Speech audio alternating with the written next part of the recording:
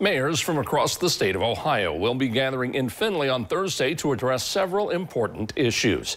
Education, housing, and public safety will top the list at the Ohio Mayors Alliance regional meeting, hosted by Findlay Mayor Christina Murren.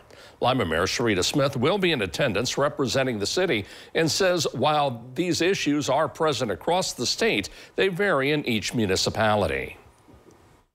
The issues in Columbus are different than the issues in Toledo and the issues in Findlay and the issues in Lima. And so this meeting allows us an opportunity as mayors for this region to discuss both problems and solutions to tackle these statewide issues. It also allows us to be able to showcase some of the achievements that what's happening in various communities as well.